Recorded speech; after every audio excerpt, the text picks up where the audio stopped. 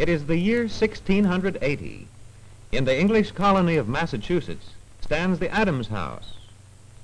Mother Adams finishes cooking breakfast over blazing logs in the big fireplace, just as Father Adams comes in carrying 2 buckets of water swinging from a wooden yoke on his shoulders. The fireplace is the center of most household activities.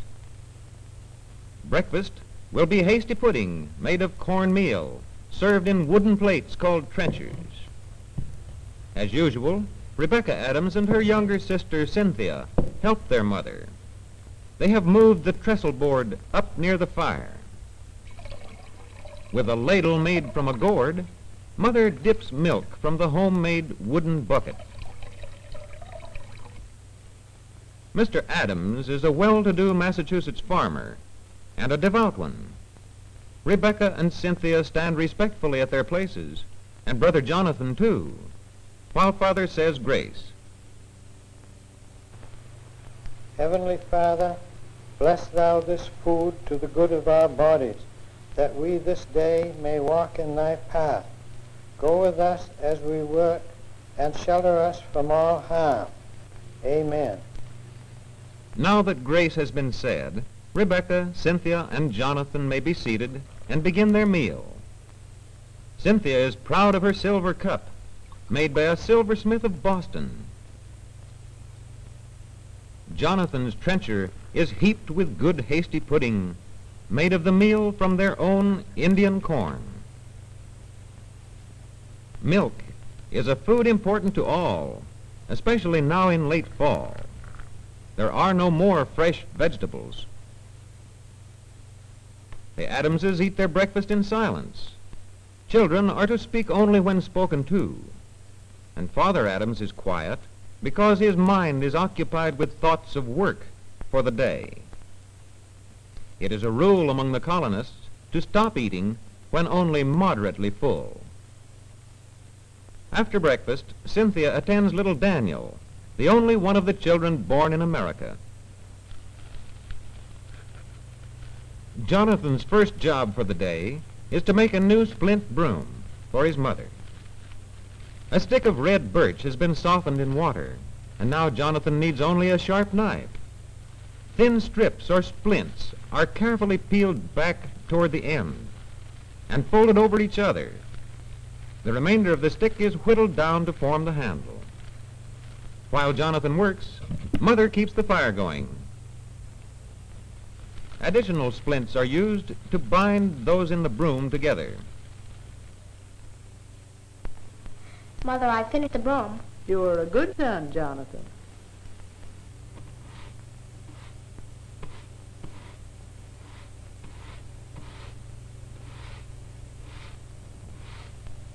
While Father chops firewood, the children study.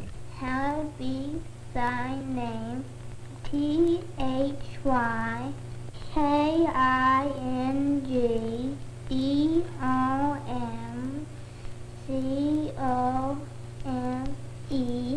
thy kingdom come. Jonathan is reading his New England primer. He who now learns his ABC forever will a blockhead be, but he who to his books inclined will soon a golden treasure find. A. In Adam's fall we sinned all. B. Thy life to men this book attend. C. The cat doth play and after slay. D. A dog will bite a thief at night. E. An eagle's flight is out of sight. F. Rebecca has come over to see how lessons are progressing, but something outside causes her to look up. It must be something unusual. What is it, Jonathan? A fox. It must be the one that got our chickens last week. A fox. There's a reward for the one who kills him. The Adams long-barreled musket is heavy for Jonathan, but Father is away in the woodlot. The fox may soon be off, and Jonathan is eager for the reward. Mother, Jonathan shot the fox. Oh, wonderful.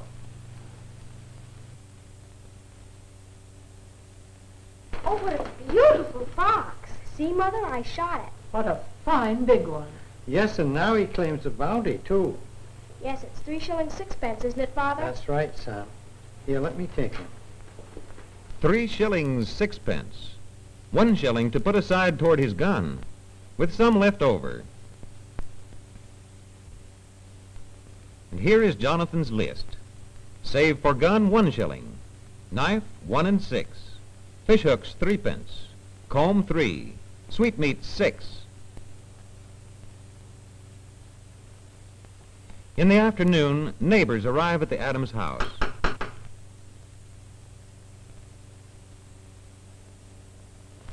Good day, Mistress Adams. Welcome, friends. Won't you come in? It is very kind of you to help me make my fine new quilt. It is always a pleasure to help a friend. And only right that we should come, for you helped us last spring. Oh, Polly. Will you not take off your cloaks? Good day, Rebecca. It's good to see you. I'm so glad you came. Cynthia and Polly are always glad to see each other. Making quilts is tiresome work, and Mrs. Adams' neighbors help her, just as she helped them. The decorated cloth came from India. When Cynthia and Polly are older, they too will help make quilts. They too will have to spin and weave and sew, and make candles and soap. Just now they play cratch cradle. Meanwhile, the quilting goes on. Mrs. Adams and Polly's mother are rubbing colored chalk on a piece of cord.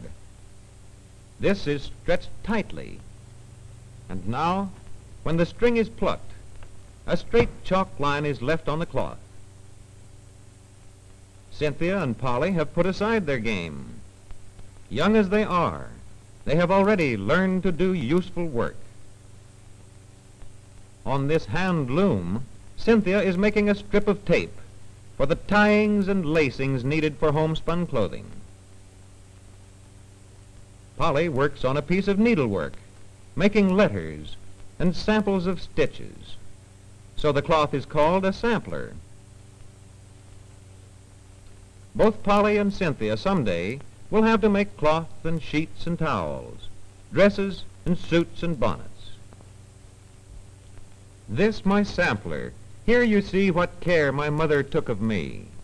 Such work was a part of the early training of these colonial women, without whose skilled fingers quilts could not be made. Hands prepared the wool for the quilt, hands made the thread for the quilt, and hands guide the needles.